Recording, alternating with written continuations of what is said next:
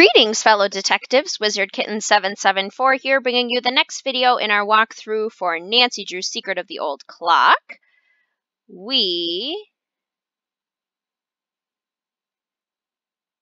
have just frozen the game. Oh, there we go. Okay, that was weird. Anyway, we have just finished organizing pies for Jane, so let's go let her know we're done with that. Oh, she's gone. Let's snoop through her stuff. What's down here? Oh. I'll bet those are the two brothers that built the inn and Josiah's house. Looks like there might be some kind of tunnel around here. A tunnel? There's something written on the back. Door in parlor window seat? Oh. Door in parlor window seat. Well, this is the parlor. And is this a window seat? Ooh. We found a secret passageway. Let's go down it. This must be the light. Oh, wow. Creepy.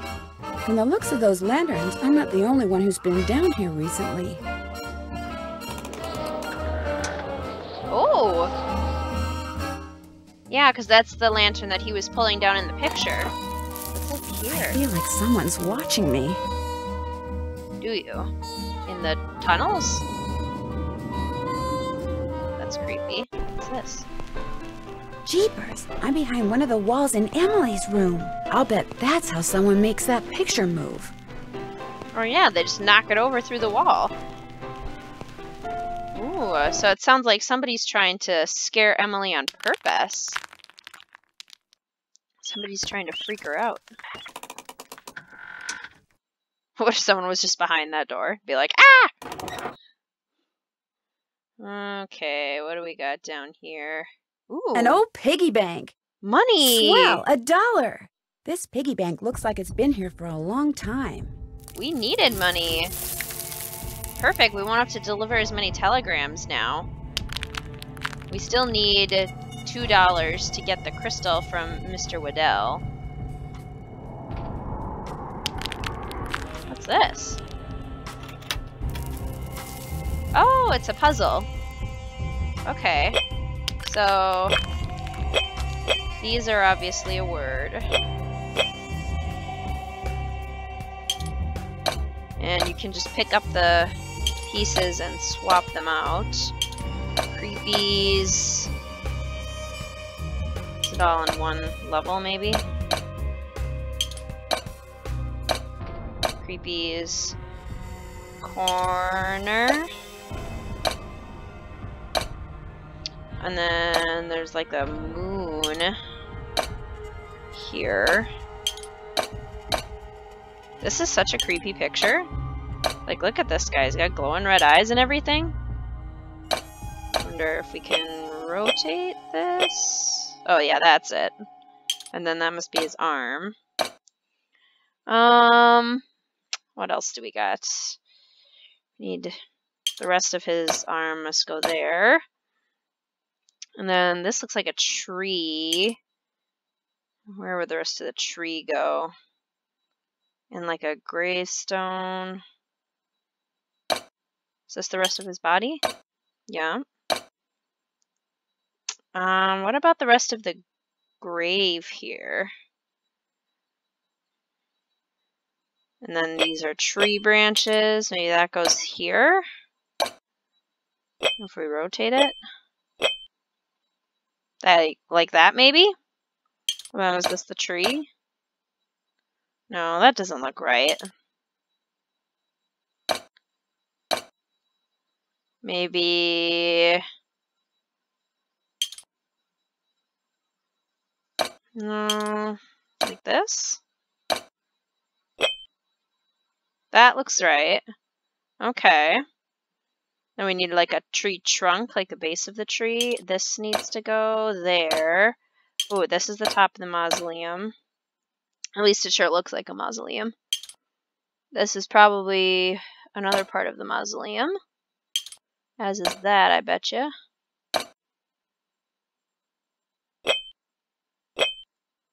Is this a tree trunk? Kind of. Is that part of the mausoleum? Okay, yeah, that looks right.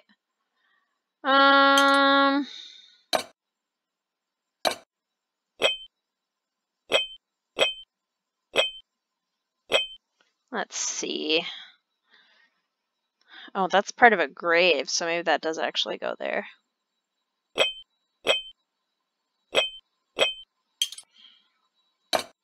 Oh, that goes there. Oh! We did something right. I got a record, Creepy's Corner. Okay, I'll have to listen to that in Emily's room. She has a record player. Ooh, what was that? Sounds like footsteps. Doesn't it? Is someone watching me? Someone else in here. There's a big rock.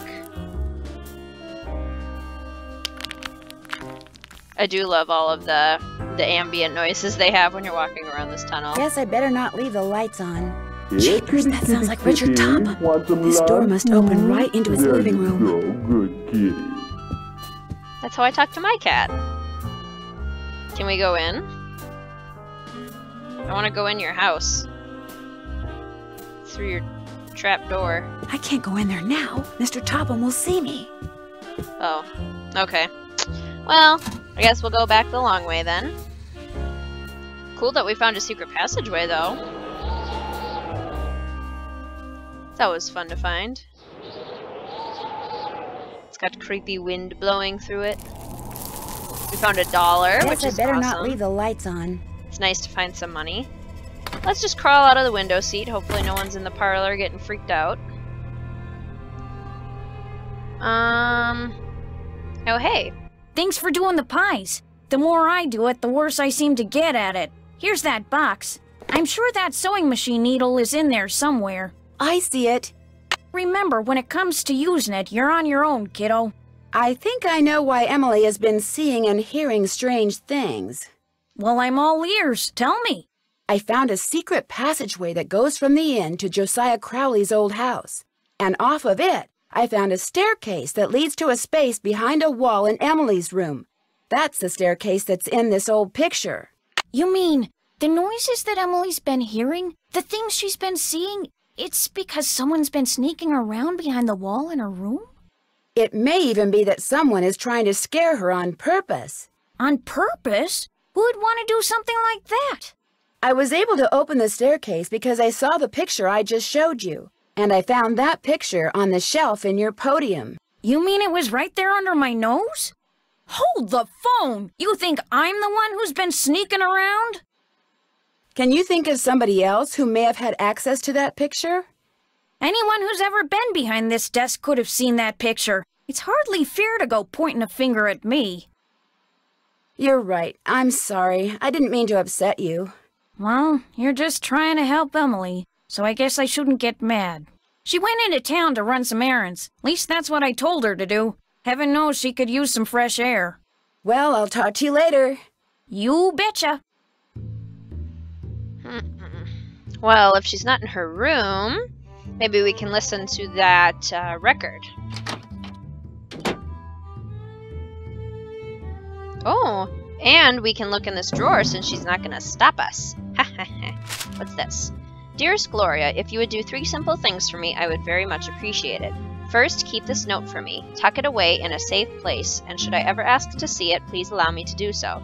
Second, don't mention or show this note to anyone else. Third, don't ask me why. I mean this from the bottom of my heart. You are a kind lady who sparkles like good water and makes me think that the sky's the limit. Your grateful friend, Josiah. Okay, so that sounds like a code or something, like a passcode. So we should write that down. I mean this from the bottom of my heart. You are a kind lady who sparkles like good water and makes me think that the sky's the limit. Should definitely write that down. Dear Gloria, sorry it's taken me so long to answer your letter. I'm still a secretary at the bottling plant and business is booming, so I'm busier than ever. In fact, I'm typing this during my lunch break, so please excuse the mustard stains. Still love those bologna sandwiches.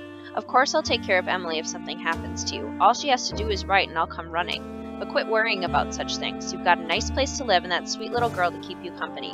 You've got it made in the shade. Me, I'm still in the boarding house. It's not the Ritz, but my room is right across the hall from the washroom, and most of the gals here are honest and hard-working and fun. But there are a few bad apples, like this gal named Marion Aborn. She dropped in the other day to borrow some bobby pins, so I went to the drawer to get some for her, only when I turned back around she was going through my purse. She said it had fallen over and she was just putting it back, but I know what I saw. Anyway, I sure miss you. I'm investing as much money as I can in the stock market because my boss says it's a surefire way to get rich. So next year maybe I can take the train out there to see you. Better yet, maybe I'll buy a car. Wouldn't that be the butterfly's boots? Write soon, your friend forever, Jane. Ooh, is now really a good time to invest in the stock market? Might be a little risky. And we already looked at Marcel. Interesting. Okay. Is that painting twisted again? It's not. Because Nancy wouldn't do that. Alright, let's listen to that, the record we found. Let's take that one off. And put our Creepy's Corner record on there.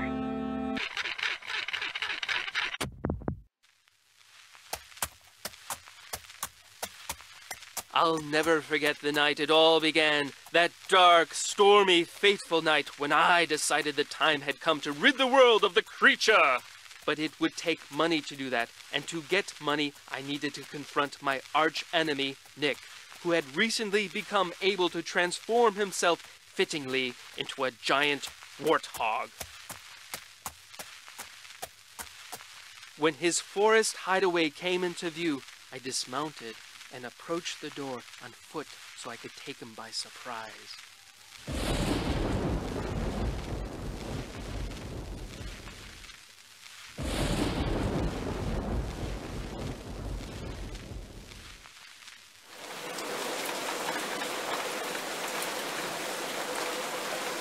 My fear that he would hear me proved groundless, for a terrible storm began to rage, washing away the sound of my footsteps. I peered through the rain-streaked window beside his front door and could see him sitting in front of the fire. He had returned to human form, but the malicious smile on his face suggested that he was recalling his recent porcine exploits. Seeing that the door was unlocked, I hurled it open and marched across the room toward him. "Step away from that bottle of warthog potion," I commanded, "and give me the 20 gold coins you stole from my poor servant." "I'm not going to give you a thing, save, perhaps, a taste of my sword." And with that, he drew his sword. In an instant, I had drawn mine, and so commenced the fiercest sword fight the world had ever known. Ooh. The storm raging outside paled in comparison to our battle. To my surprise, Nick's experiences as a lower life form seemed to have improved his skill as a swordsman. I feinted, I parried, and yet victory eluded me.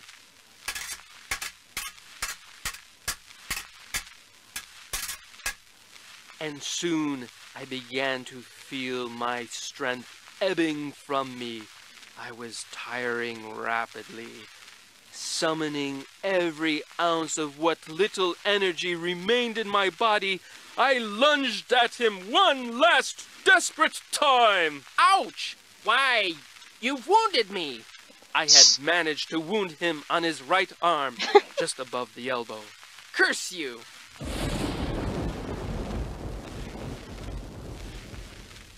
His words, punctuated as they were by an untimely clap of thunder, sent a shiver down my spine.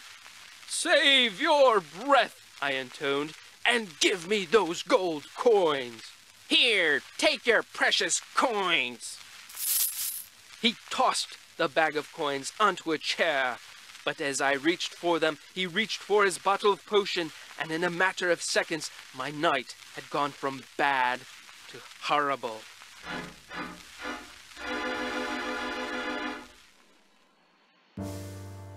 Well, alright then. It's an interesting little story. Put that one back on there. I guess now we can try and sew that dress. Let's give it a go. So we have the pieces. I bet a needle goes here. Oh, okay, well we got the needle in first. So here's the needle, put that there.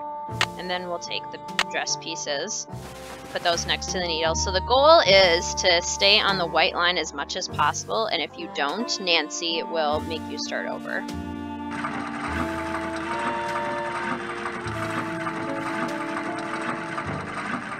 I can do better than this. Can I really? I'd better start over.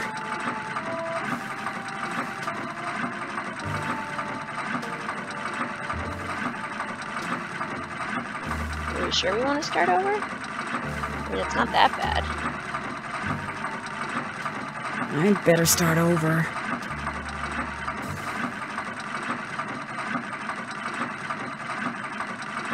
I made too many mistakes. I'd better do it over. Seriously? Ugh. Nancy's really picky.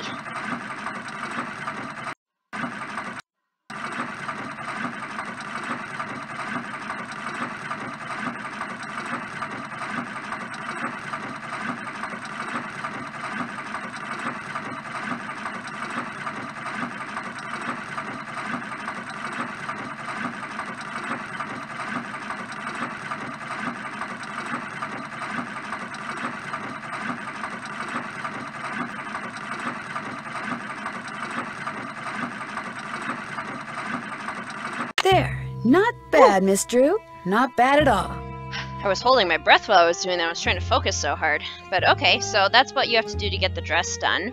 Let's pause this part right here, and then we'll bring the dress to Mr. Archer in the next part. Thanks for watching, fellow detectives. See you soon.